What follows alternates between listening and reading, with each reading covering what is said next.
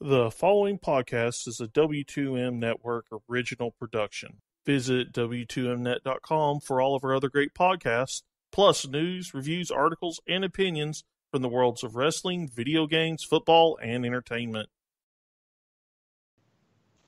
The W2M Network proudly welcomes you back into the Kickoff. Week 3, good evening or afternoon if you're listening to us on demand. My name is Harry Broadhurst, coming to you live on the W2M Network studios. Joining me, as per usual, my co-host, Brandon Biskobing. Hey. And filling in for the otherwise preoccupied Oreo-hating Stephen is our traditional producer, Erik Watkins. I raise a cinnamon bun Oreo to you, Stephen. And I a double stuffed. I would also like to give a quick shout out to our man behind the ones and twos this evening. That would be the figurehead, both literally and figuratively, of the W2M Network, Mr. Sean Garmer.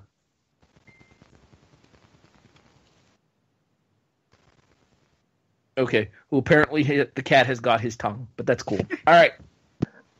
I was on mute apparently when I said that too. So. Dumbass. He muted himself and forgot to take it off. I've done no, that before. I have it muted on my microphone and on Spreaker just in case there's an accident where I hit the button the wrong way.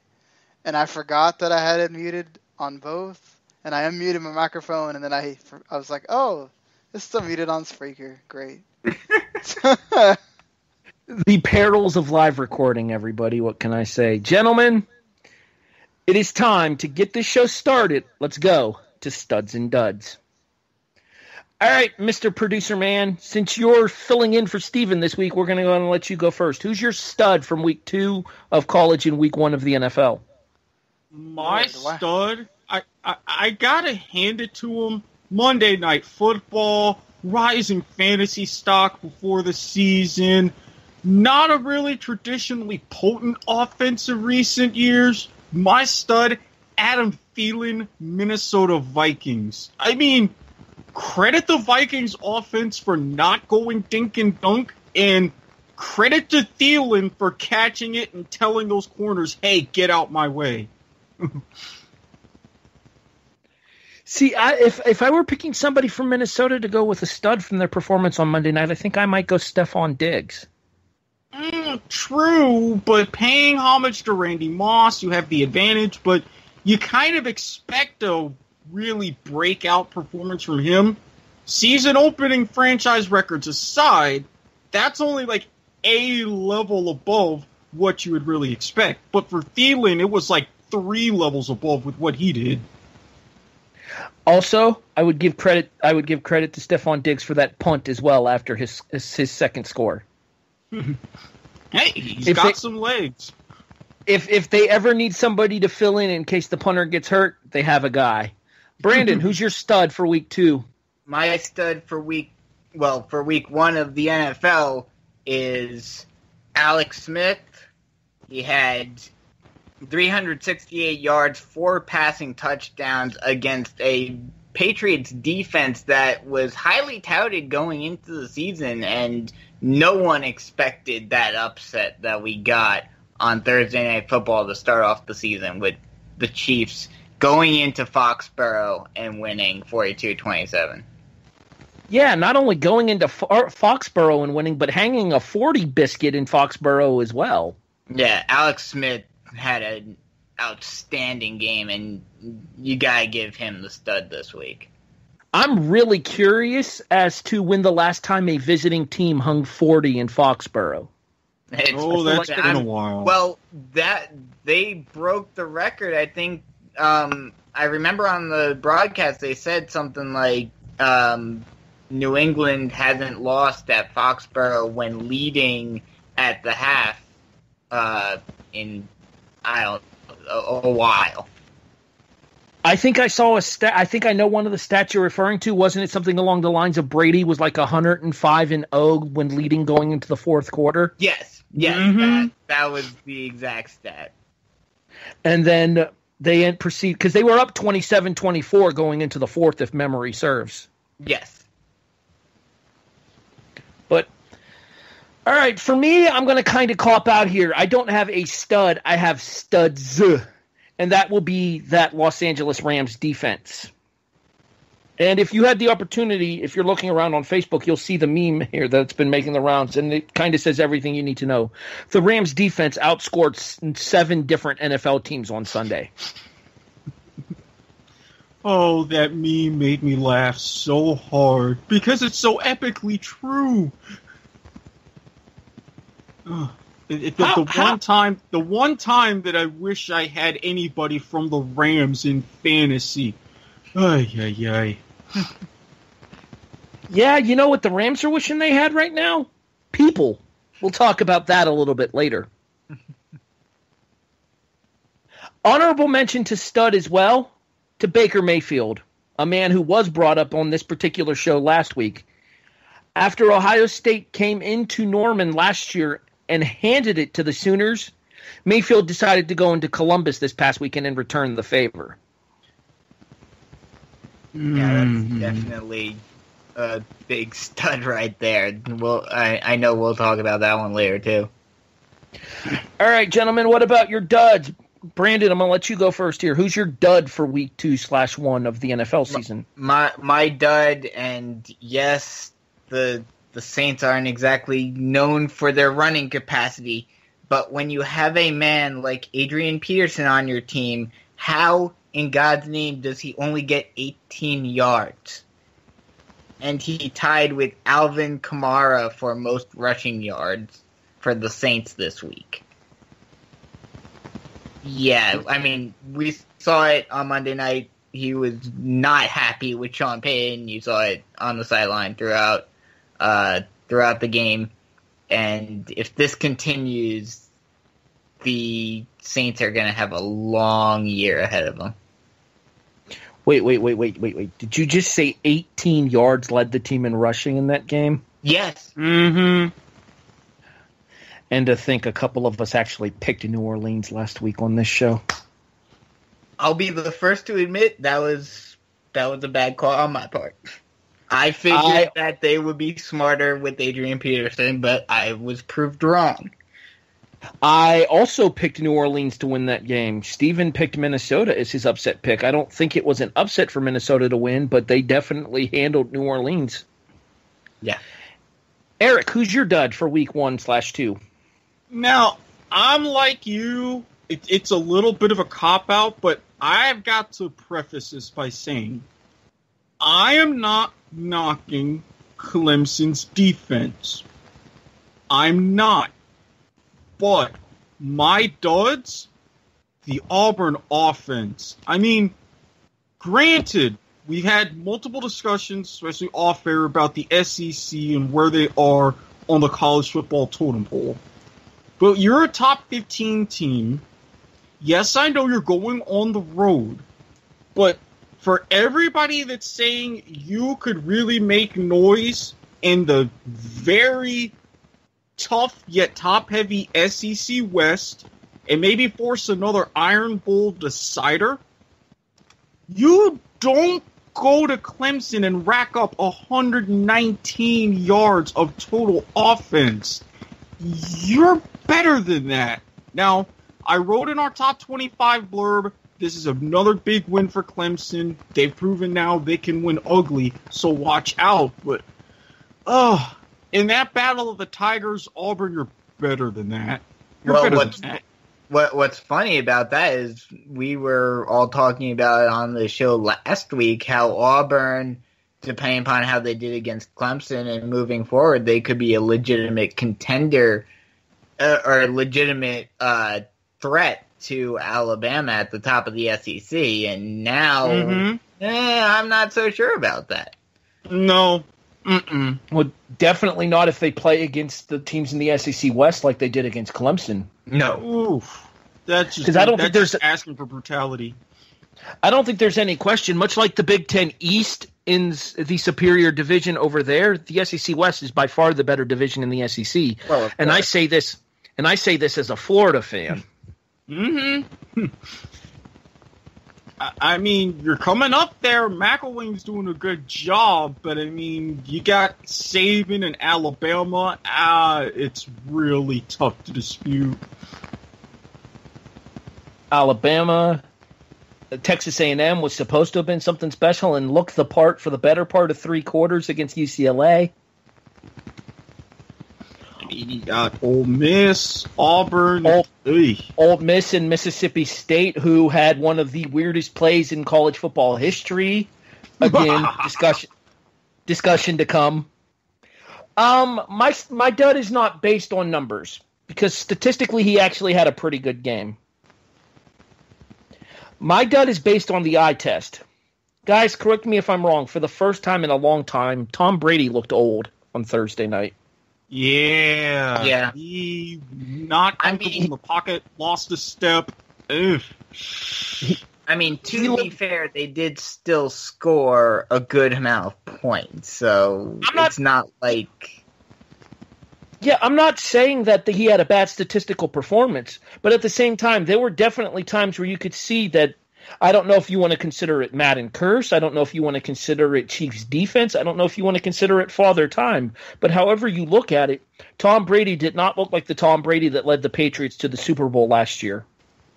I'll agree with that. I think it's a little too early to really be saying one way or another that Tom Brady is starting to get towards the end of his rope, but it's definitely something to look at moving forward in the season. Well, as much as New England fans may like to think he's not getting towards the end of his rope, let's be honest here. Father Time's not on Brady's side. He is 40. No, of course not. Yeah, and even though he said, I want to play until I'm 45, I mean, come on. You're not Steve DeBerg. You're not George Blanda. No, you can't make it that far. Not in this league. Not now. Yeah, and especially now with the NFL being so much more physical these days than it was back then. Mm-hmm. That's going to be one of the bigger storylines moving forward this season is how's Brady doing and how long will it be before we know that this could very well be his last year.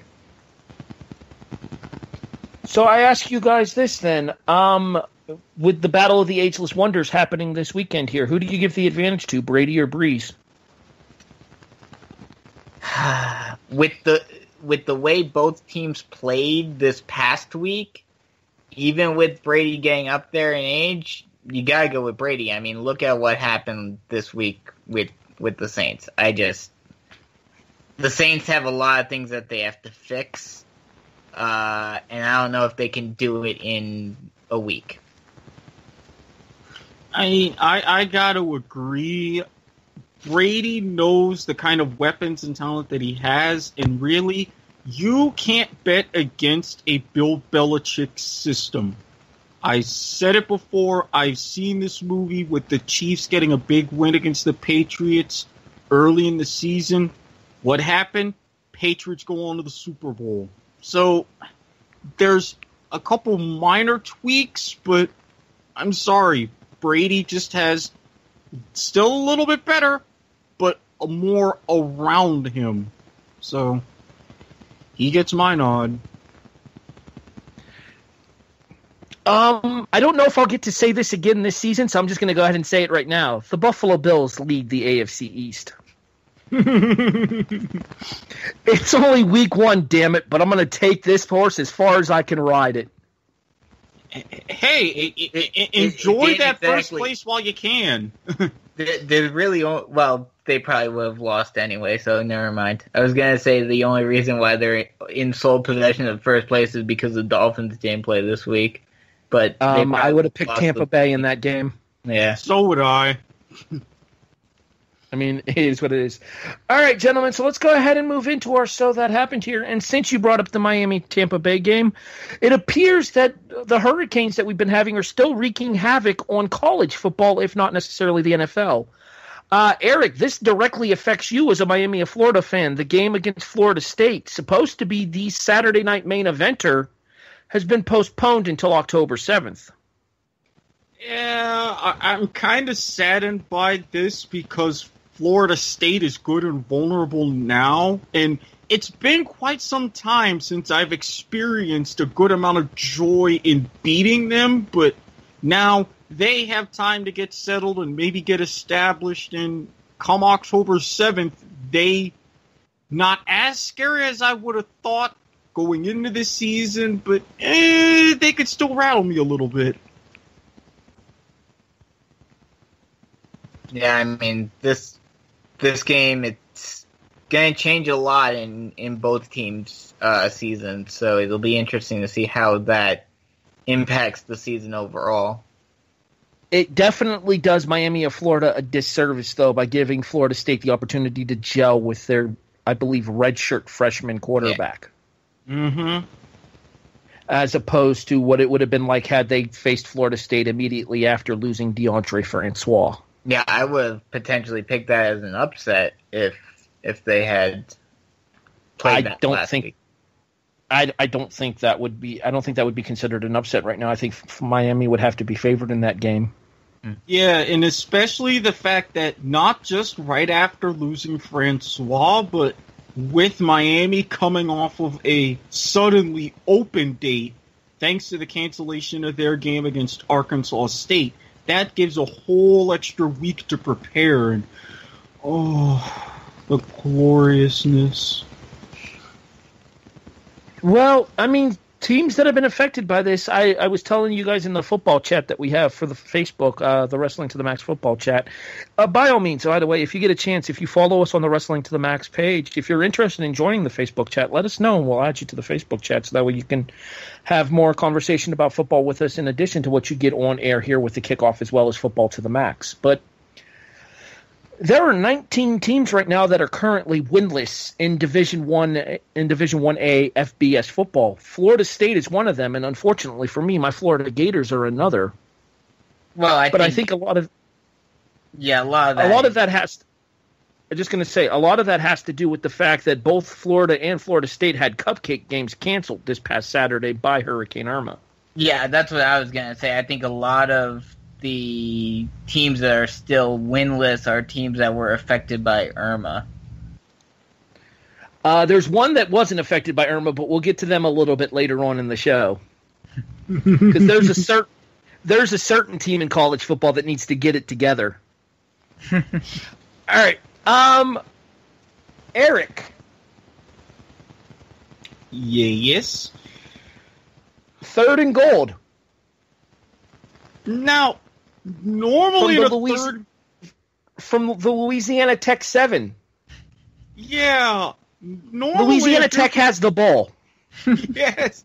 Now, normally if you're in a 3rd and goal situation, you pretty much have a near open playbook because you have to get 2, 3, 5 yards, typically no more than that. But when you're facing a 3rd and 93, it's like, I don't think there's a play anybody can draw up to kind of convert that. Poor Louisiana Tech, but Mississippi State, to their credit, and the defender later came out and said, on this play, I'm either going to recover the football or make it pretty much impossible for them to convert by just kicking it repeatedly. The latter happened. I mean, thankfully they got about 20-some yards of that back on a simple little draw play, so it was wound up being like 4th and 70. It may be the first. I think that's Go ahead, Brandon. I think that's the first time we have ever seen a punt on a 4th and goal. Yes. Brandon just literally took verbatim what I was about to say. I figured. I have never seen anybody punt on 4th and goal before. That's a new one. I mean, it's like, what can you do? It's like, Wait, all right, punting team, just no. What's the use of trying like an 80-yard field goal in that instance?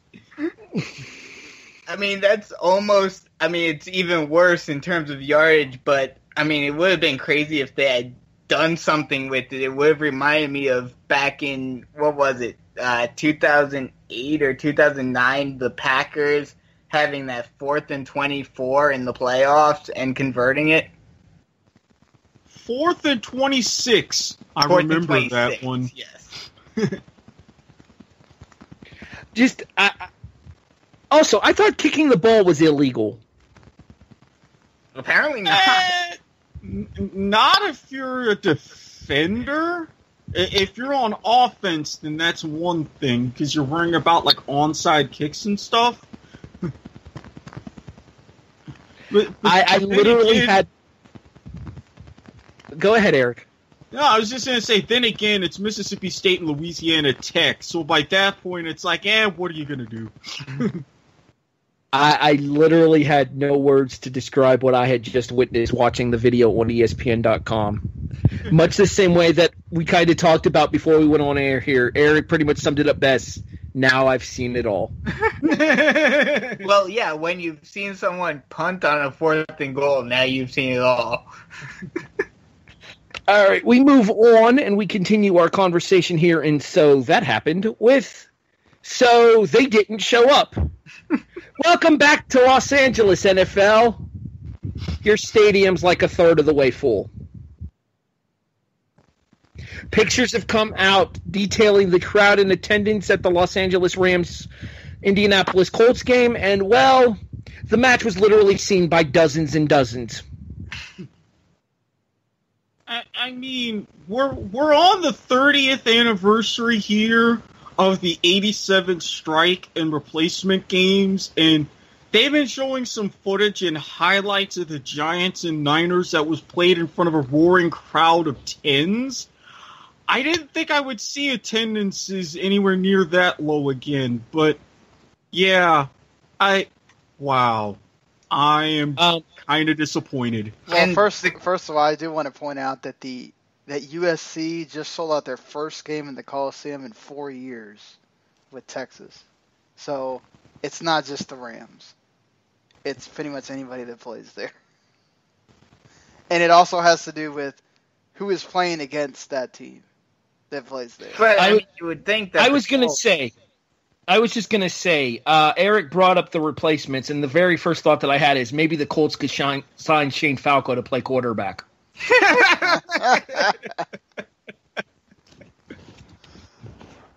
It would be nice to see some of those cheerleaders on the sidelines, but that's for another show.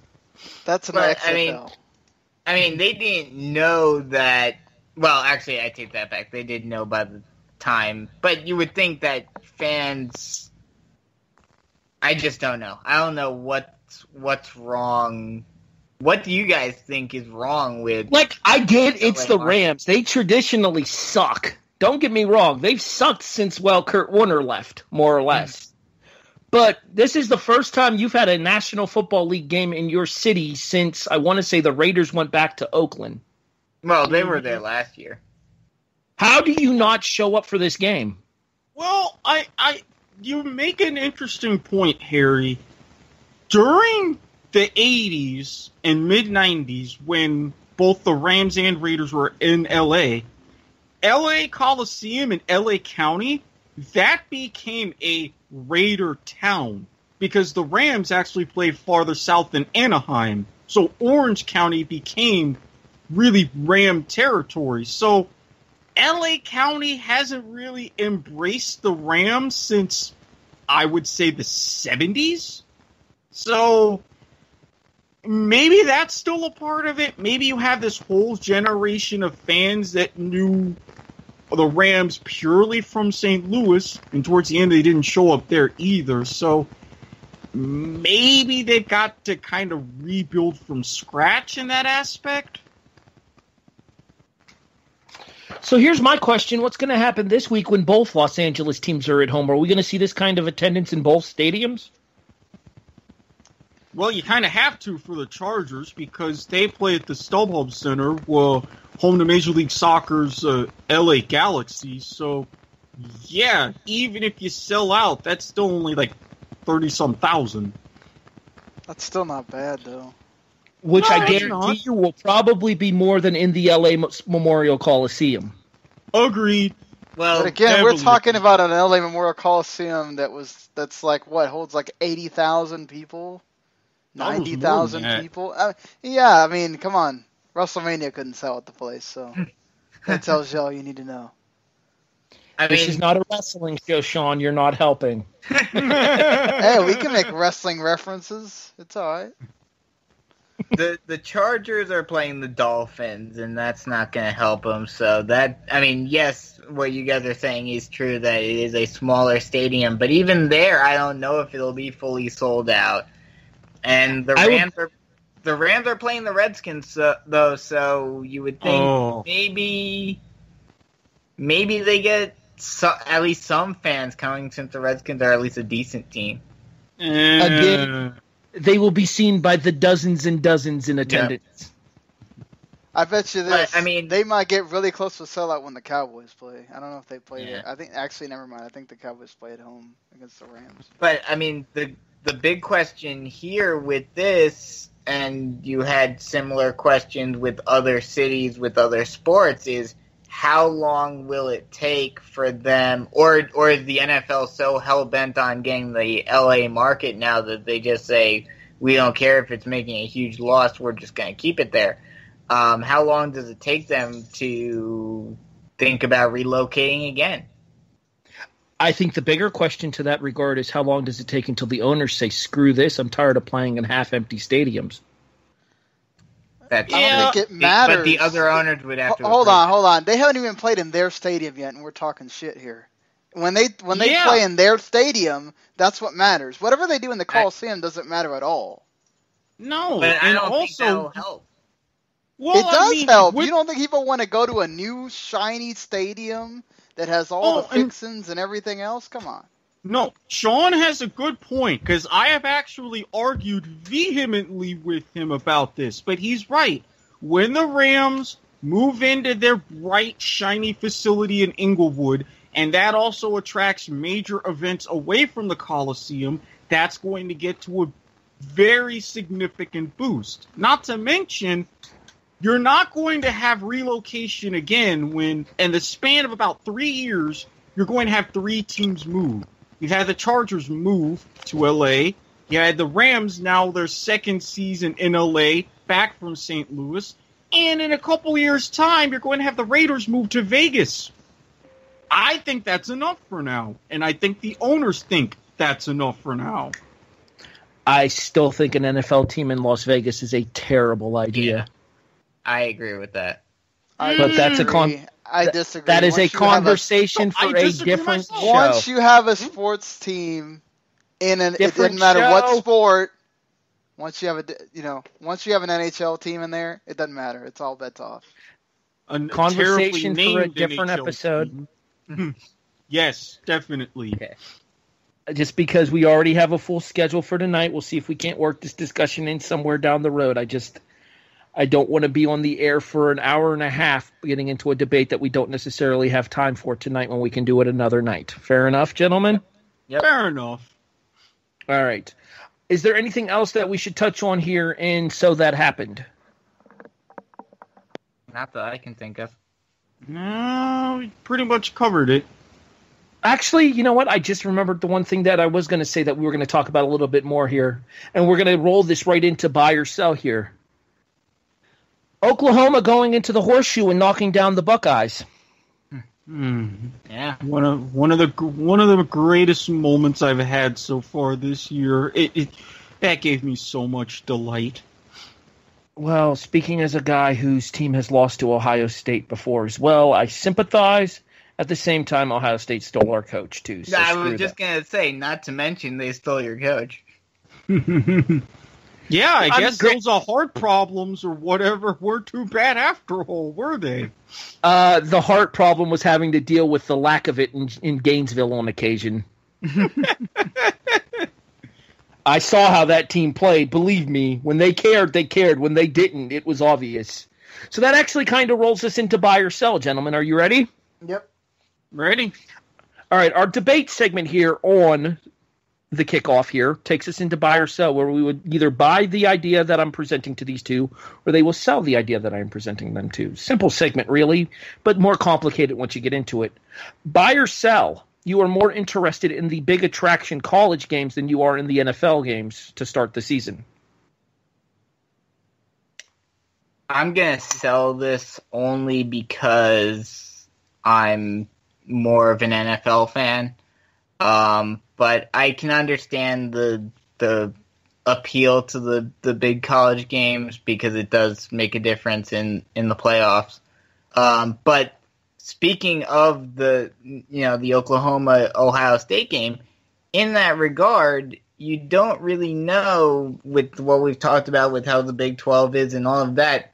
I think if Oklahoma runs the table, they're almost guaranteed to get in. But if they lose a game, you're not 100% sure on that. I know the Big 12 does have a playoff now, so it helps. But I'm just, I still think that they've got some more favoritism towards the other Power Four. Erik, buy or sell? You're more interested in the marquee college football games at the start of this regular season than you are in the NFL games. Honestly, I'm going to buy it because with the NFL, yes, you do have some good game of the week matchups, week 1, week 2, but when I look at the NFL, I'm a guy to where I turn it on Red Zone, I hide my remote for 7 hours so I can watch a little bit of everything. I've got a very good taste with preseason, so by week 1, I'm ready for a little bit of everything.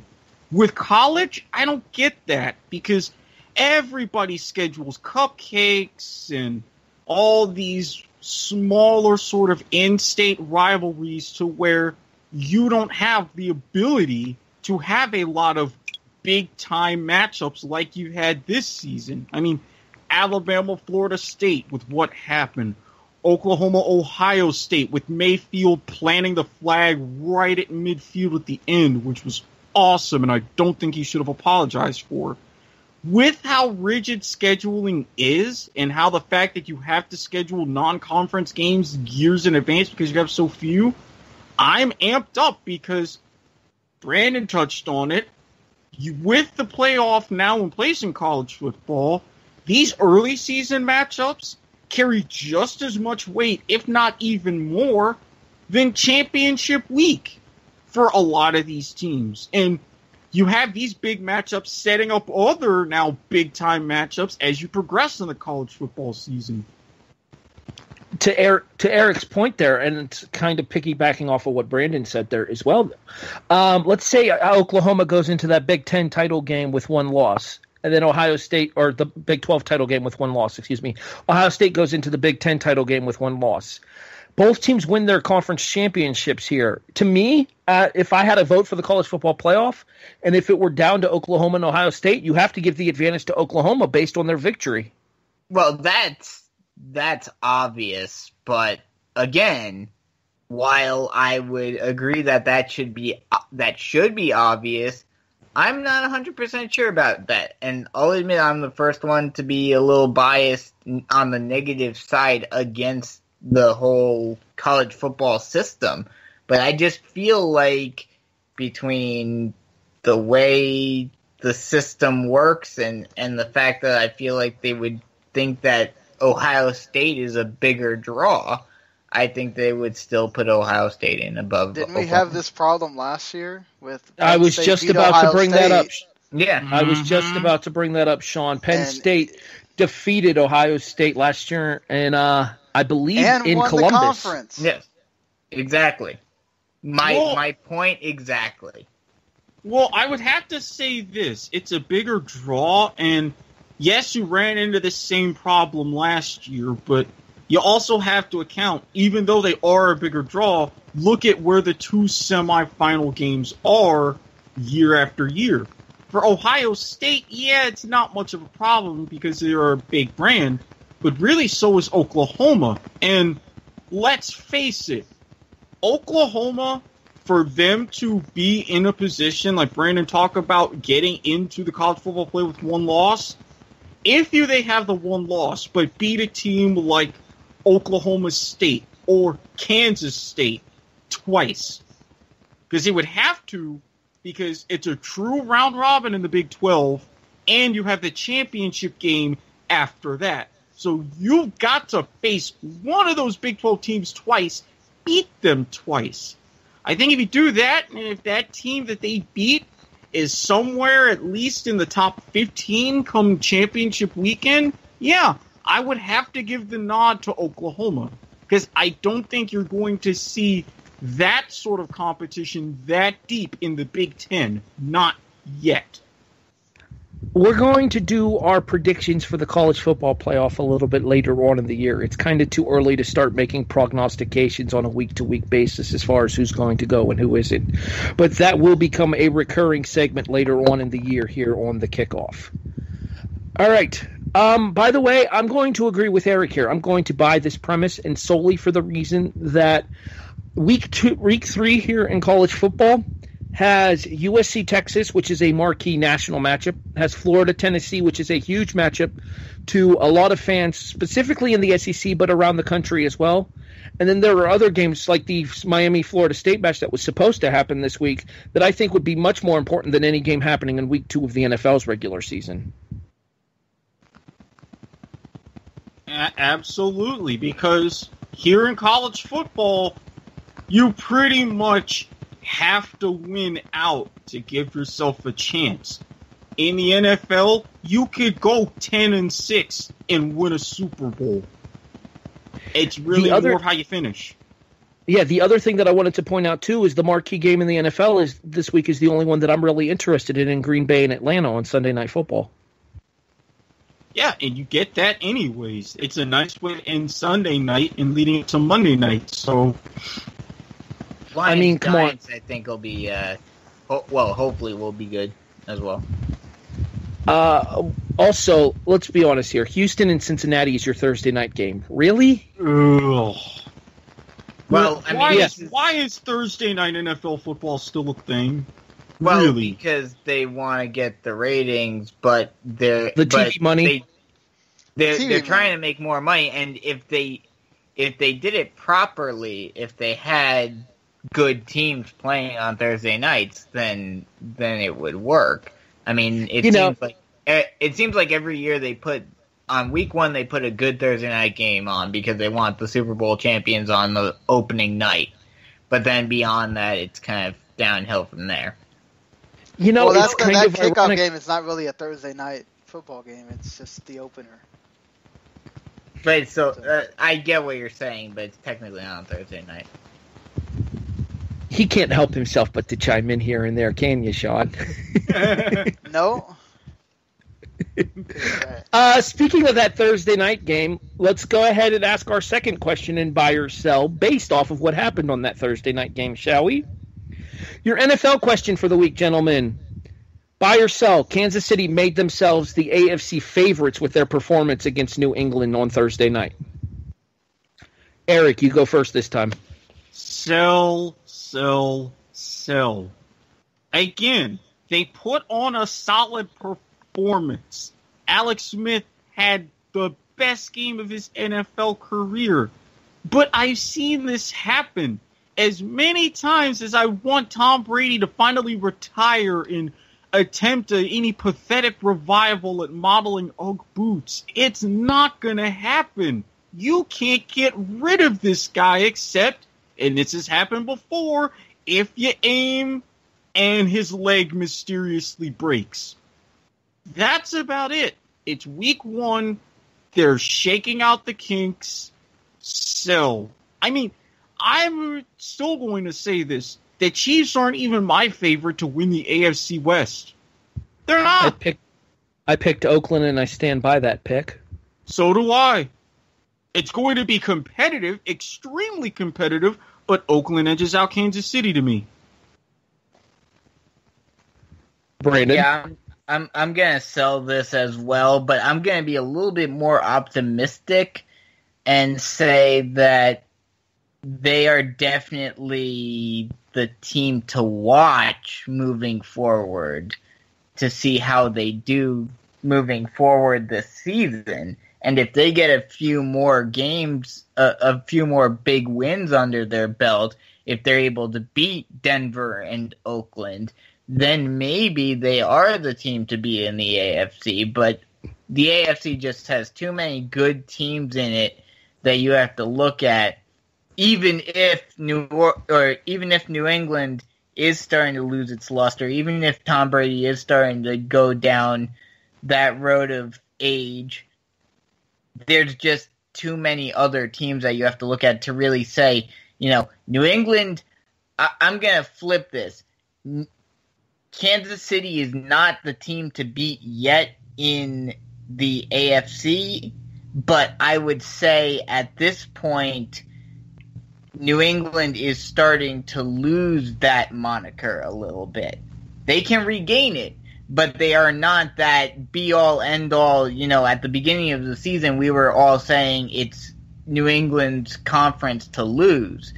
But now I think it's a little more balanced. Obviously, New England can reaffirm their position as top dog, but I think right now you have to be a little bit more wary and look at the AFC a little more wide. Yeah, I seem to recall talking about the fact in our preview as to whether or not we thought New England was going to go undefeated. Yeah. Now the question isn't going to be a question of if they lose, it's going to be how many do they lose. And based on their performance, whereas a lot of us thought this might be a 16-0 team or something along those lines there, I'm thinking based on their performance against Kansas City, 12-4 may be more likely. Yeah, exactly.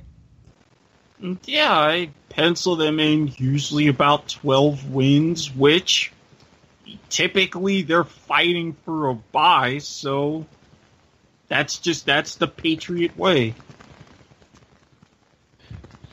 All right, so that's going to take us to our third question here for buy or sell.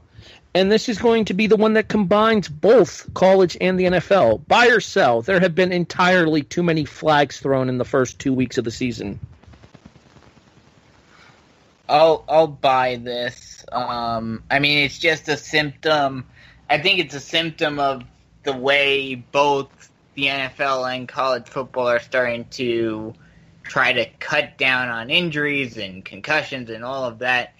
But yeah, I think another part, especially in college, not so much in the NFL, but especially in college, they're too flag happy on those targeting penalties where they'll throw the flag and call it just so that they can review it so that they know whether they made the right call or not. It's like them not blowing the whistle on a potential fumble just so that they know they can review it. So I think that I'm going to buy this, and I think that's a big factor to why. Eric? I'm going to buy as well. Now, just like we've seen in the NFL, the referees are now taught, don't blow the whistle, call the play so that way they're more reviewable automatically so you don't have to worry about coach's challenge. That's the same thing with college football and the targeting. Call it, and then so you can trigger the review and decide, okay, does the player need to be ejected, so on and so forth. And something that I saw this past week that I've never seen before, which I was happily surprised about, is that apparently you can not only not eject the player, but you can overturn your targeting call. I forget what game it was in, but I saw that they Michigan, Florida had happened in week 1. No, this was last week. Well, I was just saying it happened in a Michigan-Florida game in week 1 where a Michigan player was flagged for targeting and it was overturned completely. Oh, okay. Yeah, I forget what game it was in this week, but I saw it this week as well. So that's a good sign. Yeah, so I buy it, but at the same time, I'm going to get used to it because the fact that it's starting to become the procedure and protocol, you're going to see more flags naturally because of that. And I think with the other factors, especially in college, you're finally getting to the point to where players are hitting players from other teams. And you're going and running these plays and things against other teams. Now, as buttoned up as you are in practice, as great as you are in practice, you're still going up against yourselves and each other. Now that you're going up against someone else, well, you've got a whole bunch of different tendencies and things to try to figure out and get that discipline kind of back in place. So I buy it, but oh, go ahead. I would make the argument that if you're going up against your teammates in practice, you're not going to hit them as hard as you would an opponent. No, you're not going to hit them as hard as you would an opponent because, again, now you're hitting someone else other than your teammates. And then that really goes all around. When you're going up against your teammates and stuff in practice, everybody kind of knows the timing. Everybody knows the drills because you've gone over and over and over this for weeks and weeks on end. Now that it's against someone else, now you have someone with completely different tendencies who's trying to read yours, you're trying to read theirs. So you're naturally going to get more anywhere from offside, false start to holding, a bit more pass interference and things early on in the season. It's going to go down as time goes on, as it usually does, but I'm saying it's going on, but it's not really a terribly big deal.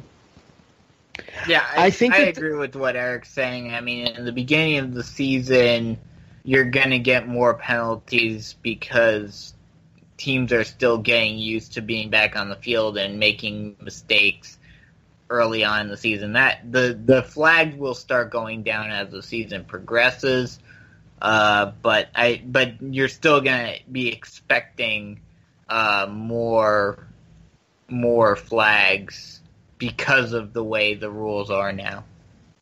Not to mention, and I'm going to buy it as well, but I think it's a lot to do with what Brandon said about officials erring on the side of caution when it comes to protecting players.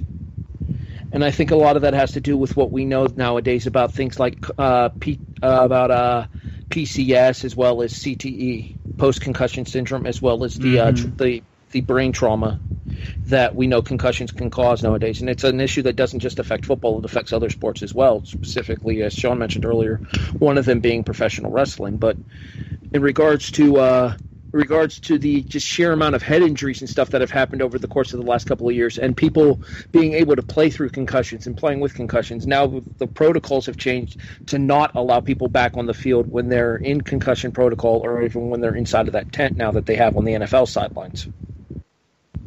Yeah, and I mean, I think that also impacts flags because teams have to switch so quickly on the fly in ways that they didn't have to in the past because they could get their regular players out there. Now they're using substitutes a lot more. Yeah, and the fact that with especially the introduction of new technology for helmets and things and protecting players from that aspect, you are, with all of these new studies about injuries, lifespans, and the big lawsuit that the NFL went through about the retired players, there is so much of an awareness, and the NFL and college are trying to use that awareness and implement things at every possible position, every way they can, to try to reduce these injuries and trauma as much as they can. Maybe not necessarily to reduce the injuries themselves, but to decrease their own liabilities towards it at the very least. Very true. Well, plus you've also had the ticky-tack, like 12-man penalties and all that stuff that gets called a lot more now because of what Brandon said with the substitutions. They have to do so many of them that these get called a lot because, we forgot we have an extra guy in the huddle now. We forgot we got another guy on the field. I mean, I don't know how many of these 12-man penalties got called just this week. So you add that to all the other calls that get called that are normal, it feels like there's a zillion flags going on. Well, not to mention, I mean, technically it's often been said that you could throw a flag for holding on pretty much every single play. Yeah. A lot of it has to do with what isn't relevant towards the flow of the game, too. I think that's the big reason that the games are taking 3.5 hours plus nowadays is because there are so many flags being thrown nowadays. Well, not just that, but also the fact that a lot more things are being reviewed, and you have a lot more reviews, especially in college. Like I mentioned with the targeting calls, now all of those plays are getting reviewed. So you're getting that, you're getting those timeouts as well. All right. So, I just want to say real quick before we move on that I had a very intelligent discussion here. I didn't think that question was going to be as popular as it was, and I'm glad that we had the conversation that we did about it. I really enjoyed this one. Yeah, it definitely all right, gentlemen, I think a different perspective on a couple things. I think this would be the time where we move on now, though, and I do believe it is time to tell our team of choice, get it together. Brandon?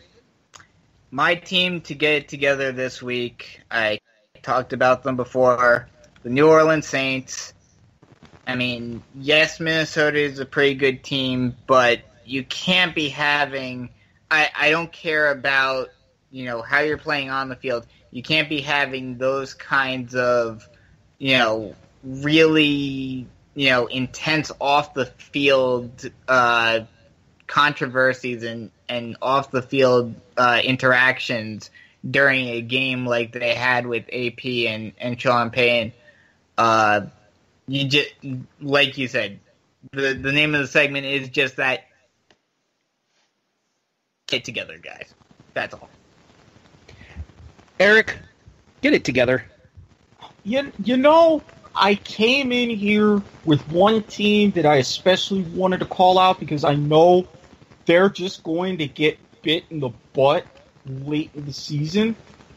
But I'm going to give them a little bit of a reprieve because, Brandon, you've enlightened me. The Cincinnati Bengals. I mean, between the latest Montez Perfect issue, which how many games is suspended, it doesn't matter, and then you go and you literally lay an egg. You get shut out in your opener, and you're supposed to be the threat to Pittsburgh in the AFC North.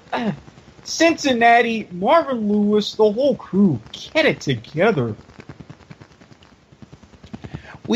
We kind of called this team out last week, and I feel the need to call them out again after their performance against the University of Texas at San Antonio Roadrunners. Baylor, get it together. Oh.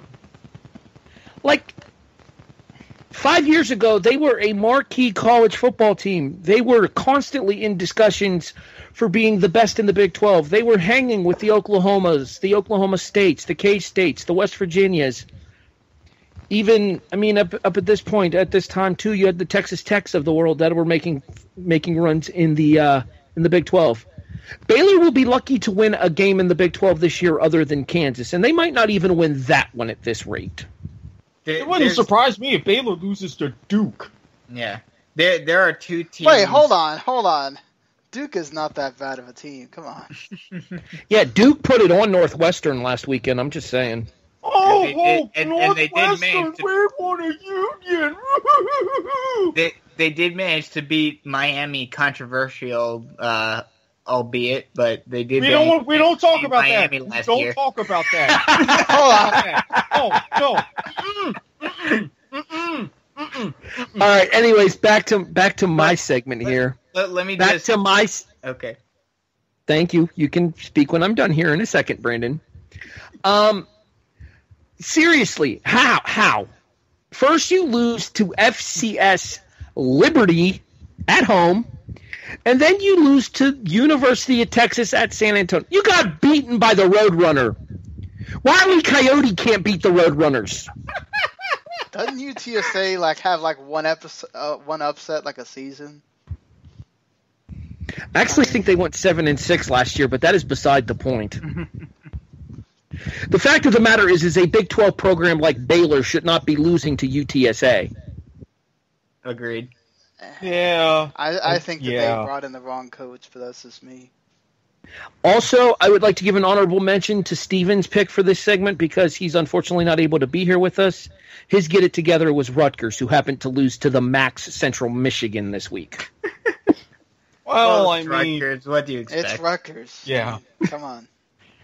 Life is no fun in Piscataway, I'm guessing. No. And I'm loving it. Spoken like a true Stormy there, Brandon. Stormy? Oh, wait, you're Seton Hall. Son of a bitch. I don't know. I don't know why I thought St. John's. I don't know why I thought St. John's there.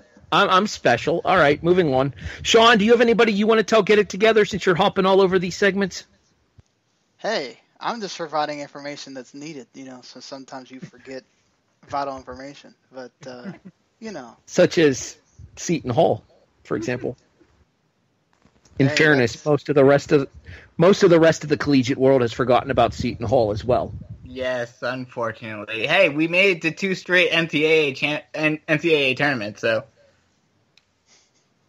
I'm a Kansas fan. 2's cute. Anyway, moving on. Yes. Sean, do you want to chime in with a team here, or are you good? I'm good. But I just want to say one thing about the Big 12. There are 2 teams that looked good. Now, the other one did win in a blowout, but it was against San Jose State. But there are 2 teams that looked like they were going to be decent this year that both need to be perennial get-together candidates for this year, and that's Texas and Baylor. Yeah, we'll see what Texas has this Saturday night when they go to the Los Angeles Memorial Coliseum. Yeah. Oh, the rematch. Although this one is going to be a whole lot uglier. Woohoo! It's time to get aboard the Lane train! We need this sound effect. We got to talk to Daniel and get this sound effect put together because, frankly, a train horn with Lane Kiffin's voice in the background would be money for this segment. Oh, yes. Agreed. Florida Atlantic did not suck as bad as I thought they were going to this past weekend, especially considering that they were traveling to Madison to play the Wisconsin Badgers. Wisconsin wins, duh, but the final score is only 31-14, a 17-point differential, which is half of what I said they would lose by when I said that they were going to lose by at least 5 scores. You know who they play next, Eric? Oh, God. Bethune-Cookman. Well, that'll be a win. Yeah,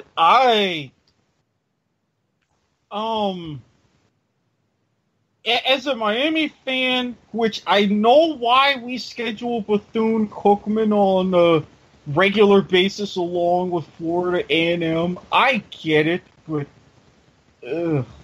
now with this one, it might be a win, but I gotta give some credit to Bethune-Cookman. They might keep this interesting. I don't know how interesting, but this is Florida Atlantic we're talking about, so Bethune-Cookman could at the very least scare them, if not straight out beat them. Yeah, let's be honest here. It's not like Lane Kiffin hasn't laid a couple of eggs in his day. A couple of eggs in the span of a month is more like it.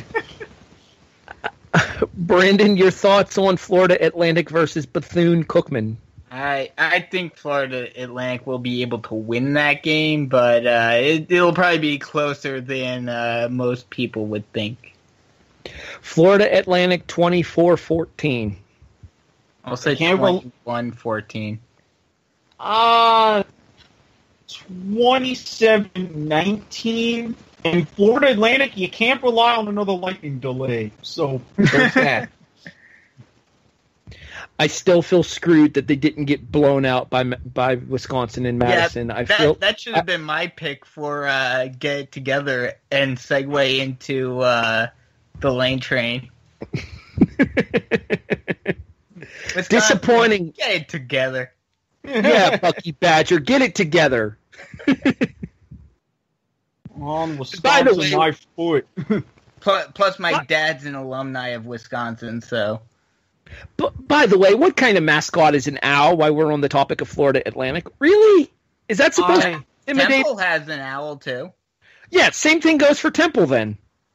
It's supposed to be something to do with wisdom, I think. Yeah. Maybe. Wait, whoa. You just used the words wisdom and Florida Atlantic in the same conversation. Yeah, I also said I think and maybe, so there's a lot of words that I used right there. I mean, come on now, context, people. I just thought it would be funny to bust your stones about that one.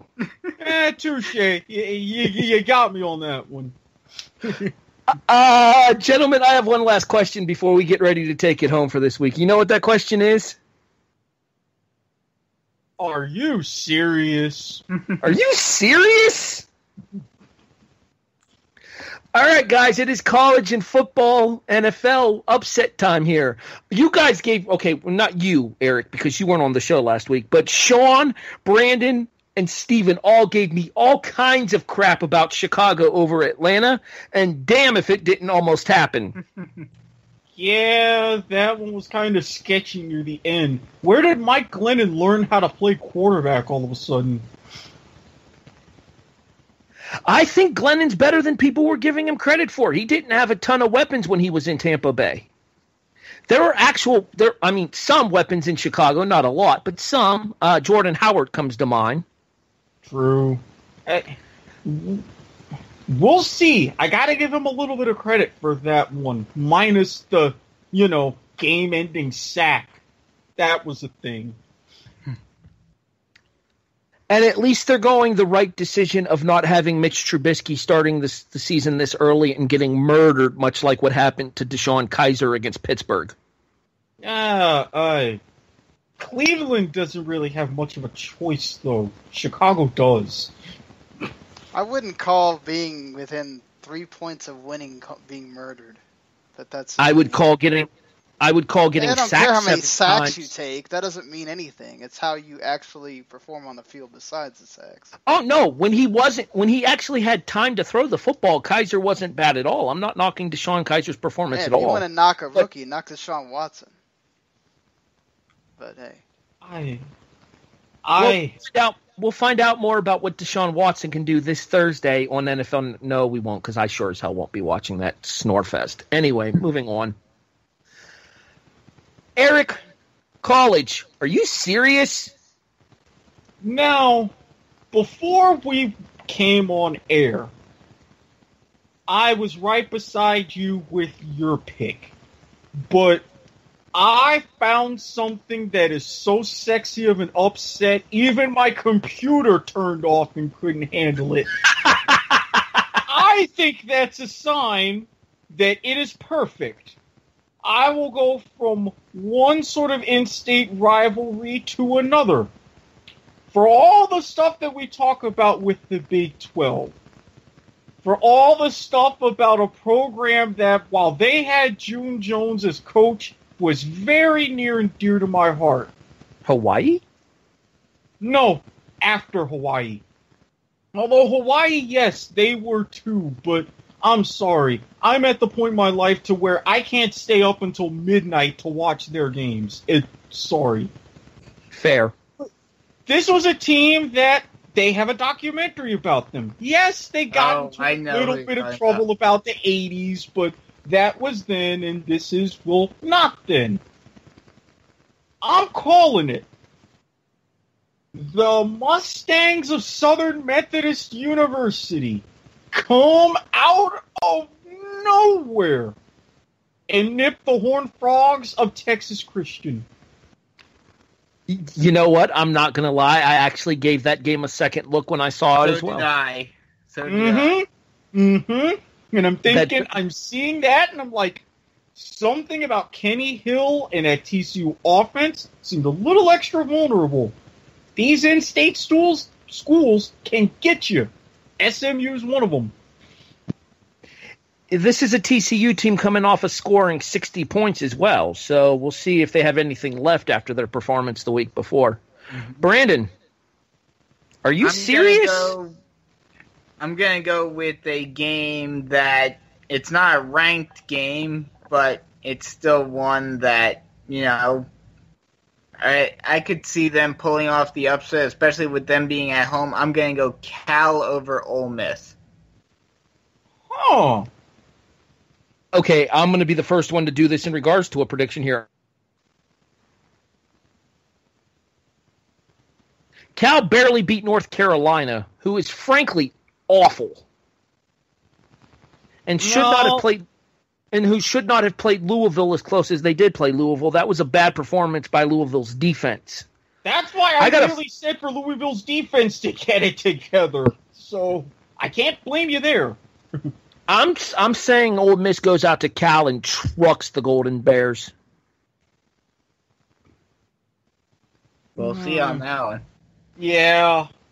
Win, yes. Curb stomp, different story. I don't know. I would say 17. I'm going to go 38-21 running Rebs.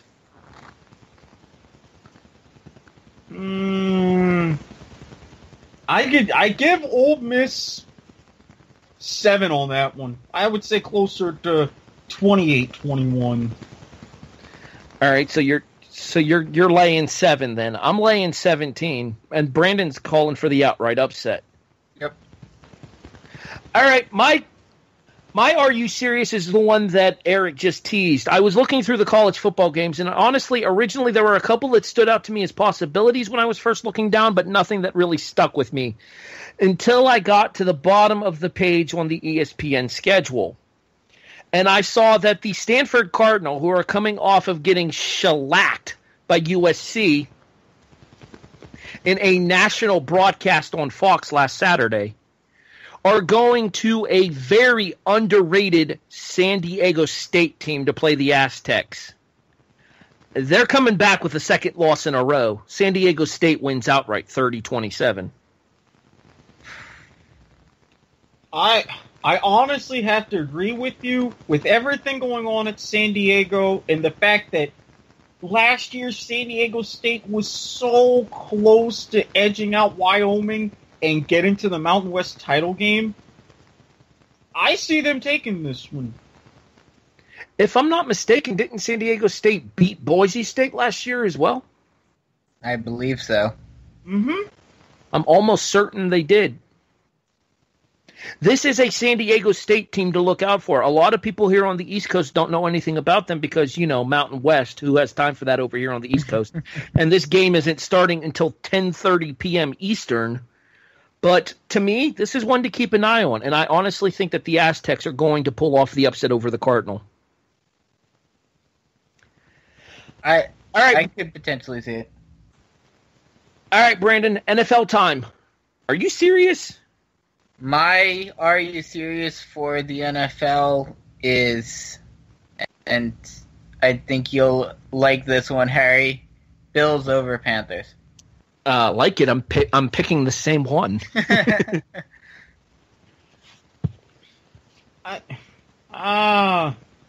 Really? I mean, okay, granted the Panthers did beat what's going to be a terrible San Francisco team, but they barely beat the Jets. Barely. And it's the Jets. But Buffalo's coming into this game a lot healthier than Carolina is. True, but I don't know. I don't see a team that the Jets can hang close with. I'm not going to say that we're going to go to Carolina and destroy them, but we are going to Carolina and we are going to win. I do want to point out that it's a divisional opponent, and that matters a lot. Look, you know how I feel about divisional opponents. You know how I felt about divisional opponents after Sunday. I don't care. I'm just saying, there's been times where the Cowboys sucked balls, and the 2 times they lost was to the Redskins that year. And the Redskins were awful. Divisional opponents, they know each other. you'll have blowouts like you saw in the Jacksonville-Houston game, or you'll have really close games for absolutely no reason. It happens. Not to mention the Jets are petty. Well, at least their quarterback is. Wow, that was nice. But cheesy but good. It's cheesy. All right, joke of the day brought to you by Kraft. Okay, that's going to be it. We're also going to have to come up with something for Oreo cookies to sponsor as well, just to piss off Steven. All right, Eric, are you serious? NFL. You know, as much as we talked about the game being a snore fest, and I know I'm going to watch simply because we're going to be talking about the game on Football to the Max, and I want to see the continuation of the Color Rush uniforms. I think Cincinnati finds some sort of miracle or some sort of potentially legal substance that they could somehow consume to get it together. And, well, I'm not sure if it would be considered an upset. It would be in my eyes, given the performances. Based on ESPN, they are the favorites right now. Yeah, but I mean by what sort of margin? Are we talking wide favorite? -6. Oh, dear Lord. Who was smoking what, and where can I get some? I mean, at 3, I can understand, but... Let's put that -6 into perspective here. That meant if this game was played on a neutral field, Cincinnati would be a 2.5-point favorite. True. Which I completely disagree with. I think Cincinnati beating Houston is an upset.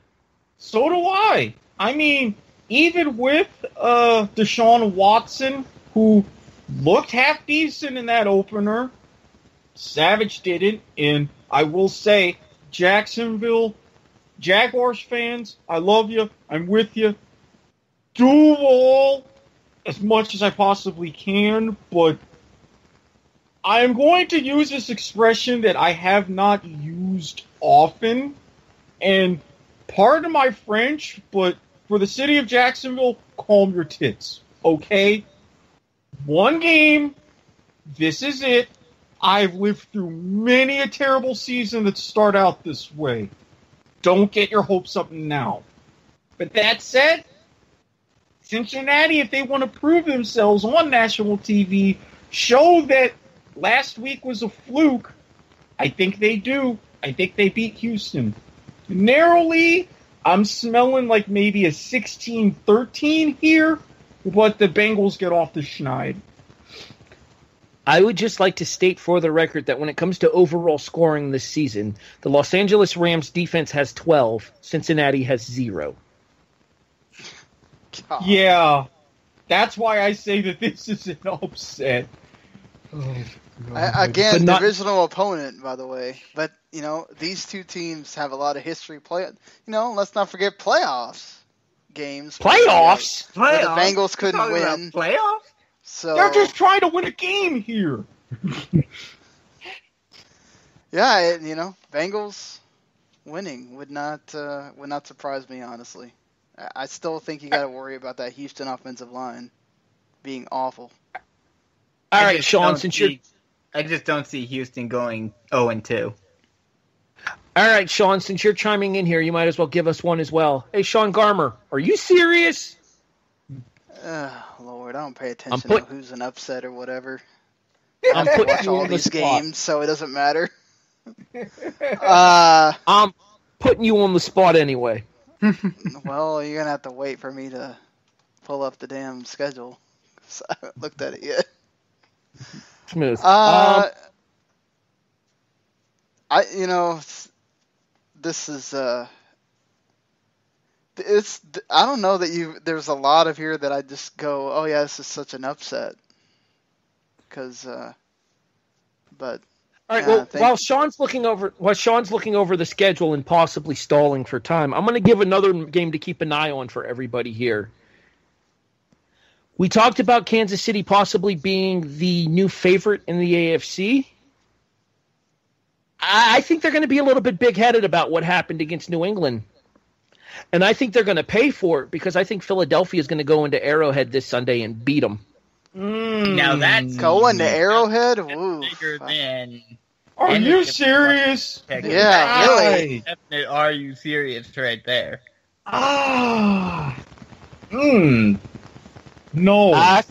I figured I'd give you guys one more to talk about before we got out of here.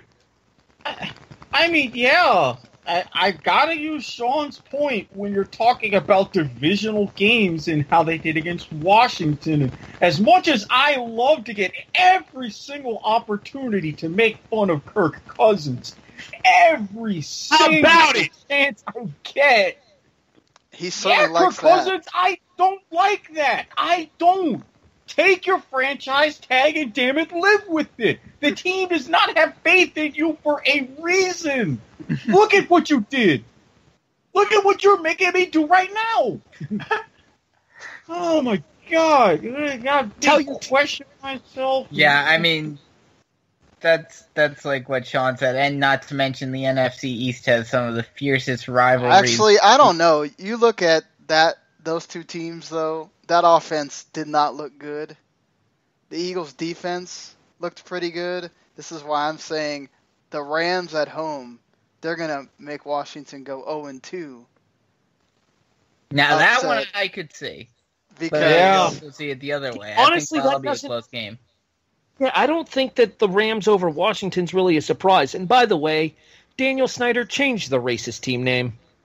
They're not, and I don't think even the Indians at this point really care. They don't. As much as I would love to see the Washington Bravehearts, it remains a pipe dream. Come on, I just said the Cleveland Indians are out there breaking records right now. I mean, come on. Like, they don't care about that stuff anymore. It's not going to happen. Indians is respectful to the heritage. Braves is respectful to the heritage. Redskins was a racial slur. It needs changed. Well then, why did North Dakota have to change theirs from the Fighting Sioux? Well, that's the NCAA. That's a completely different. Yeah, that's a different deal. My suggestion to that would be because they were being sued. Man. That one. But, I mean, the question with that... Another cheesy joke of the day brought to you by Kraft. We're going to get sued ourselves for mentioning brands that we don't have sponsorships with, but that's okay. Yeah, well, we're not claiming they're actually paying us. We're just mentioning their names. Sean, look, you know how I am with Hostess. You know how I am with Night Owl Cookies. Damn it, I'm going to keep throwing stuff against the wall, and something is going to stick, okay? Now, if anybody would kindly help me on my quest on Twitter, that would be much appreciated. The thing that's going to stick, ironically enough, the cheese. God. Gentlemen, do we have any final words to say before we get out of here? Just my Homer rant for the day. Giants, get it together. I know Odell Beckham was injured. I'm shocked they weren't your pick for get it together. I am shocked. Well, because, I mean, they had... I'm not going to use it as an excuse, but Odell Beckham being out didn't help at one bit. But Odell Beckham being out was not a 16-point difference, though. You guys laid an egg against Dallas. And Brandon Marshall just disappearing. I agree. But I think part of the reason for why Brandon Marshall disappeared is because he was the sole focus of the Cowboys defense. So, well, that actually brings up another thought to me. Sean, why can't Orlando Scandrick stay healthy? No idea, but a fractured hand's not a big deal. He might play on Sunday. But really? I would have to agree with... Yep. I would have to agree with, I forget who said it right now, but one of the Giants defensive guys said that they should trade one of their defensive guys for some O-line help, which I would definitely agree with. So they need to get that offense together, or this is going to be a long, long season. Eric, would you like to homer rant about your Jaguars? Yes, you got a big win. I still don't know how it happened. Where Dexter Fowler all of a sudden decided to show up from. Although, all respect to Calais Campbell, we got you here from Arizona. I don't know how, I don't know who did what, or who said what to whom to make that happen, but you're making us look damn good. But, seriously, you're playing so far to make sure that you keep Doug Marrone. And even then, he could do what he did to Buffalo and still decide to bail. So just... Yeah, screw that guy. Everybody, take a deep breath. If we're at least have a winning record by week 5, okay. That's something that you can get behind. But this, no. Just no. Well, take a breath. Well, you're falling to 1-1 this week. Exactly. Home against Baltimore, at the Jets, at the Steelers. Yeah, 2-3 most likely. No, see, that would completely validate my point. And if the Jets beat us, God help us all. I don't think that's a guarantee that the Jags are losing to the Titans this week, but that's just me. I'm picking Tennessee in that game. I just think Tennessee has too many weapons for Jacksonville. Yeah, I think Tennessee, but it'll be a close game. Look, we've historically crapped the bed against Tennessee. And look at the 99 season. That's all I'm saying. I don't wish to discuss the 1999 season in Tennessee in the same sentence. Thank you. Neither do I. You and I can completely agree on that one. Sean, would you like to homer rant about your Cowboys, or are you good here? I would just say, as happy as I am, the defense played better than expected. I think we need to cool the Jets on it. Just let's see how they do against two very capable receivers in Denver, and let's see how they do further on beyond that. You know, again, divisional game. You're really hyped for this game because the Giants beat you twice last year. I think everybody wanted to prove that they could, beat this team. Let's see when you get out of that bubble and how they do. The other thing, too, is I think Denver's defense is significantly better than the Giants' defense is. I don't know about that. But I'm not sure about that. I'm telling you right now that the Denver defense was statistically the second best in the NFL last year. That may be the case. Different deal, though. Behind Minnesota. My homer rant is going to be simply to repeat the same words I said earlier in the show. The AFC East leading Buffalo Bills. Yes, it was the Jets. Yes, we play Carolina this weekend, and frankly, that game does scare me. Because if Cam Newton all of a sudden decides to play like the Cam Newton of 4 years ago, we're screwed. Yes, the Patriots shocked the world and lost to the Chiefs. Hey, we're going to take it any way we can get it, Brandon, because it's not going to last for long. I know that. It is, as I said in our preview episode for Buffalo, if we can finish 8-8 this year, I'm happy, especially with rebuilding our staff with a new head coach and a new offensive and defensive coordinator. Sean McDermott got us a win against the Jets, which is something that Rex Ryan failed to deliver more often than he actually delivered. So a step in the right direction under the McDermott era in Buffalo. Plus, he couldn't win with the Jets, and he couldn't beat the Jets. And not to mention, there is also the story that came out on Up Rocks about Buffalo still having the most fun stadium in the NFL. I'll let you guys look it up on your own. We won't go into details here on the kickoff. If anybody tunes into my next episode of Point of Viewer, I might give that a mention. Plus, a very funny story about Saran Wrap. Well, you have that to look forward to. Hey, Sean, where can they find you? W2M Sean on Twitter. You can listen to Eric and I Thursday nights and Monday nights on Football to the Max if you want to hear more of our football ramblings here on the W2M Network. And Sean's dog also promises to try to make an appearance as well. Yes, he does. Brandon, where can they find you? On Twitter at Bisco_GothamSN. Any other podcasts to look for you on? Not right now. All right. Erik just mentioned Point of Viewer and Football to the Max. You can find me here on the Kickoff, as well as Sunday nights with Patrick Ketza on Wrestling Unwrapped, and myself and Sean traditionally do the SmackDown and 205 Live reviews here on the W2M Network. Sean should be back in the saddle next Tuesday for those.